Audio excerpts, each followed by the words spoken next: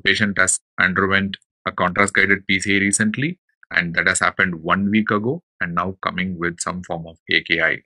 So creatinine elevated. Now it's 2 milligrams per deciliter. So definitely it's an AKI in the context.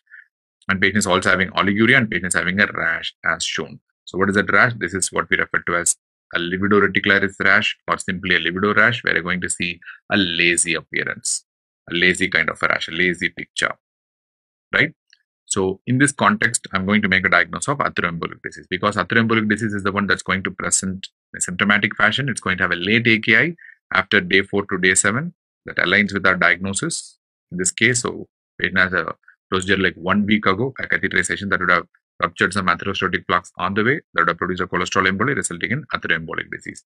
And patients might be having like symptoms like amaurosis fugax, blue colored cyanotic toes with intact pulse, and lazy rash called as livedo reticularis rash. And of course, they will have low C3 as well if you test for it. And biopsy will show that crescent-thick or needle-like empty spaces, lacuna spaces inside the arterioles and inside the small to medium vessels.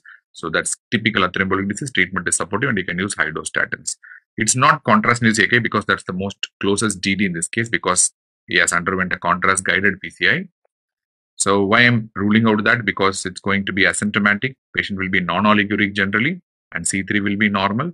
Along with that, it's going to occur very, very early, like in the first 24 to 48 hours itself. But this case developed an AKI like almost a week later. So I'm not going to diagnose contrast-induced AKI. And again, other things are not going to fit into the picture at all. The right answer for this question is option B.